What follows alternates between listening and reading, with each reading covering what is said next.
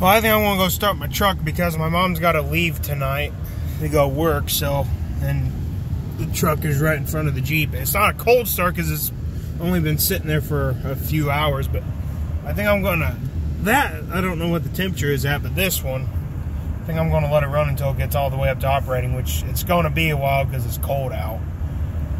And where it's sitting, and it's been running for about 20 minutes now, and it's not even all the way warmed up yet. But let's start the truck up and warm it up. It's got a full tank of gas, so why not?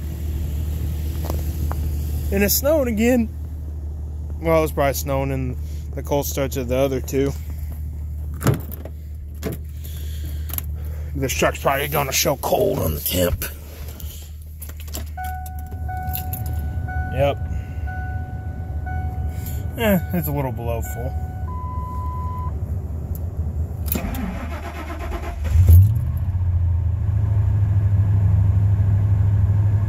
Heck, maybe I will have to call it cold start because it did start pretty cold.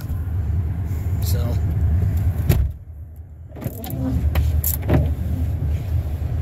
Okay.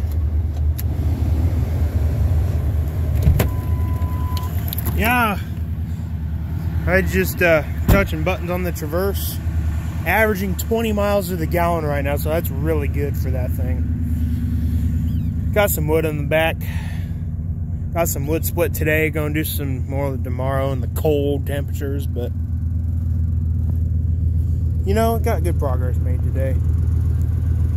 Now it'll definitely be a cold start instead of a start up.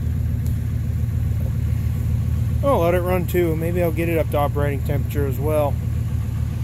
She's salty. Look at that. What a beater truck should look like.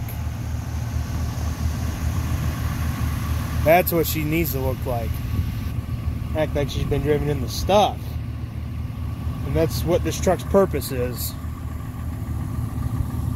Because it's rough enough to the point where you can't fix it, so just drive it until it breaks.